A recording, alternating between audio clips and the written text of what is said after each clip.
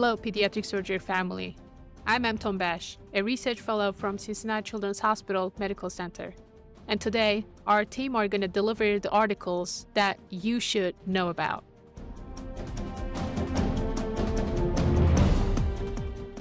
We have 4 papers today. First 3 of them are from the Journal of Pediatric Surgery, and the last one is an APSA Article of Interest and published in Pediatrics. We don't have much time, so let's start.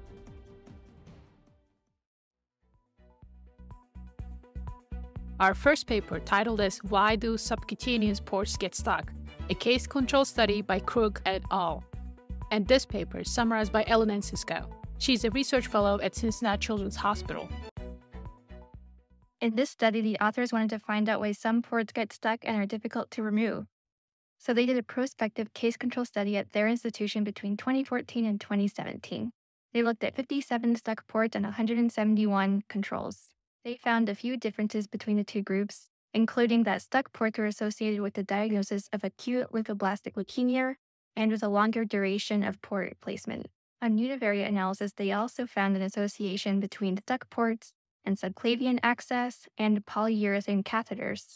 So if you need to remove a port and these factors are present, it may be a good idea to keep them in mind and have the endovascular team available as backup. Perfect. Moving to the next one. Our second paper of the day is Major Stoma-Related Morbidity in Young Children Following Stoma Formation and Closure, a retrospective cohort study by Vogel et al. This paper is summarized by Brittany Levy. She's a research fellow at Cincinnati Children's Hospital as well. Pediatric patients are getting stomas for all different reasons, and really at all different ages, which means they can have them in place for months to up to years. However, the morbidity for stomas in young children isn't well studied, or at least it wasn't, before Vogel and her team looked into it. So to evaluate this morbidity, the authors looked at 336 children who received a stoma and noted that 27% had a complication like prolapse, high output, or stenosis. In 292 kids, the stoma was reversed. But even still, 23% of them had problems like hernia, adhesive disease, or anastomotic complications. So what exactly are we saying? Having a stoma leads to significant implications for these kids that range from multiple admissions, malnutrition, and repeat operations. Therefore, when considering primary anastomosis versus stoma creation, a careful risk-benefit ratio really needs to be evaluated. Great. Let's keep moving. Our third paper is The Natural History of Prenatally Diagnosed Congenital Pulmonary Airway Malformations and Bronchopulmonary Sequestrations by Carlson et al. This paper is summarized by Cecilia Hijena. She's also a research fellow at Cincinnati Children's Hospital. This is a retrospective study made in Stockholm, Sweden from 2002 to 2020.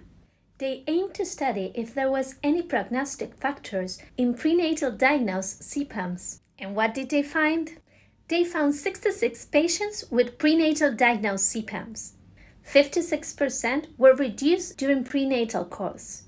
Only 31% of them needed surgery, meaning 69% were managed conservatively. After birth, only 19% developed symptoms. The risk factors for needing a surgery were mediastinal shift on postnatal imaging, high CVR, and large lesion size.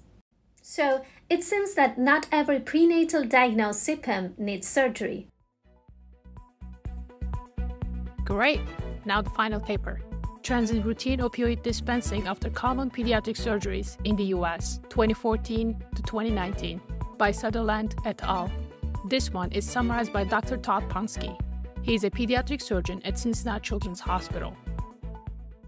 What's the background and what were they trying to figure out? The background is, you know how we've been reading and hearing about studies that talk about that you don't need to prescribe so much narcotics after pediatric surgery, and we should try to decrease the prescribing of narcotics.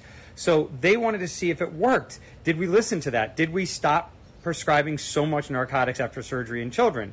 And the answer is yes. They looked at 5 years worth from 2014 to 2019, and they saw a substantial decrease in both prescriptions and filling of narcotics in kids.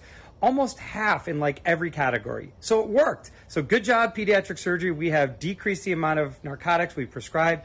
Keep up the good work. Check out the link below. You heard Dr. Pomsky. Check the link in the description below to read each paper. We hope you liked this episode. Please follow us on social media, give us a rating, and subscribe to our YouTube channel. And don't forget to download our Stay Current app on App Store or Play Store for more content. Thank you for listening.